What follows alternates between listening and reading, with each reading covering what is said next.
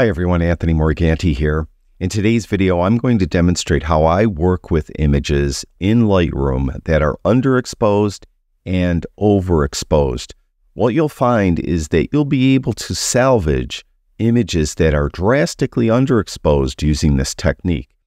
As far as images that are overexposed, you don't have as much leeway, but I'll demonstrate that as well. Now we'll start out with this image. I think this is a common situation where you would have an underexposed image when you're taking a photograph of a sunset. And you can see the sun looks okay, but everything else is pretty much drastically underexposed. What I would do is I would go to the unprocessed raw file. In this case, it was a Sony a7R4. And I'll go to the highlight slider and I'll take that all the way down.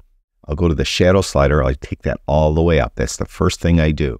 Then I'll go to the exposure slider and I'll just eyeball the image and move this, because it's underexposed, I'll move it to the right till it looks okay. Then I'll go to the whites and blacks and I'll get a white and black point. And the way I like to do it is on my Mac, I hold in the Option key. On PC, it's the Alt key. Click on the whites slider. You'll get an entirely black screen.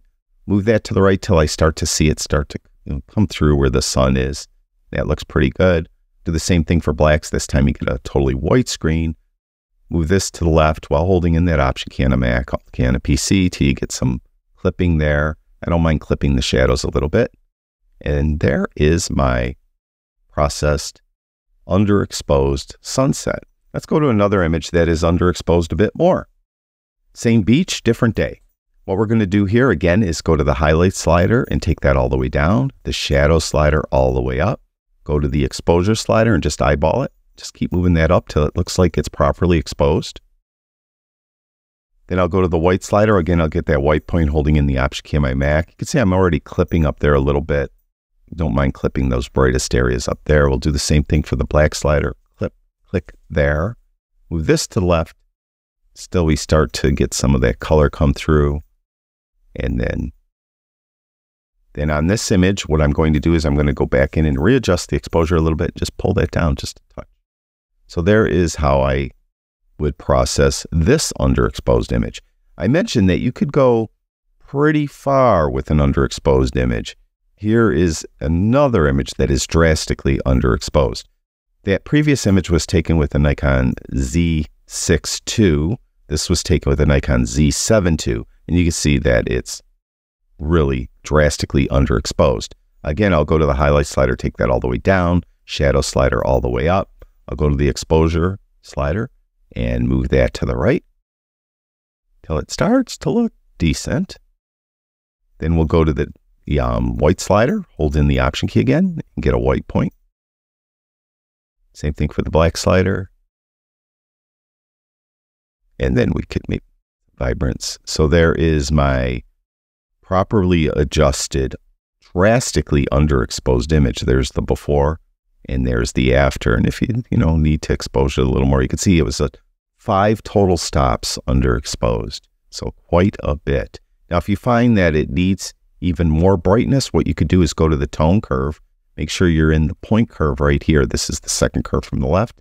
Put a point right in the middle and then push it up this way. And then you can make it brighter that as well. So you could add a little more brightness to an image that is drastically underexposed.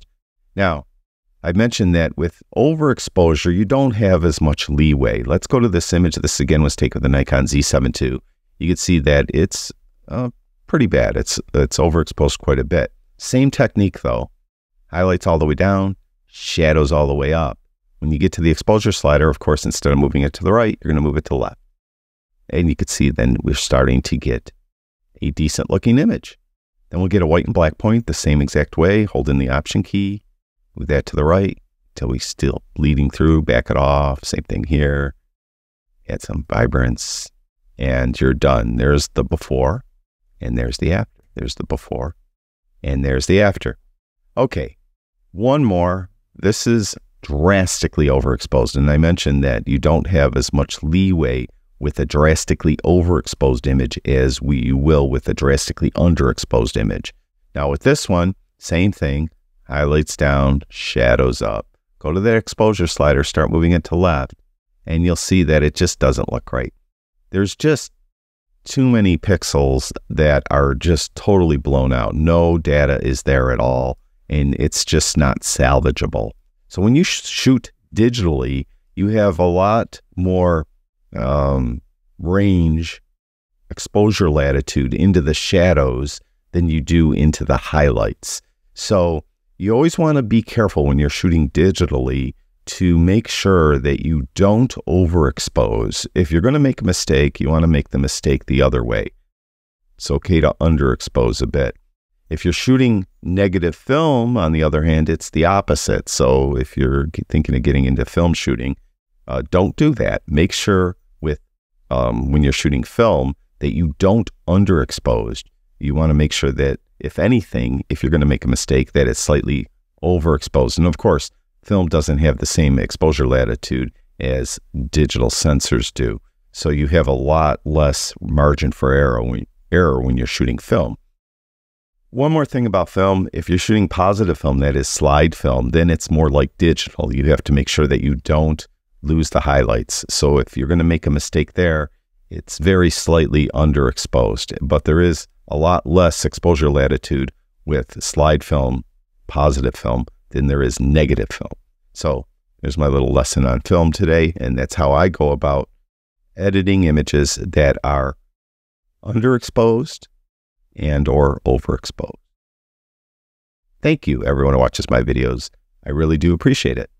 Talk to you guys soon.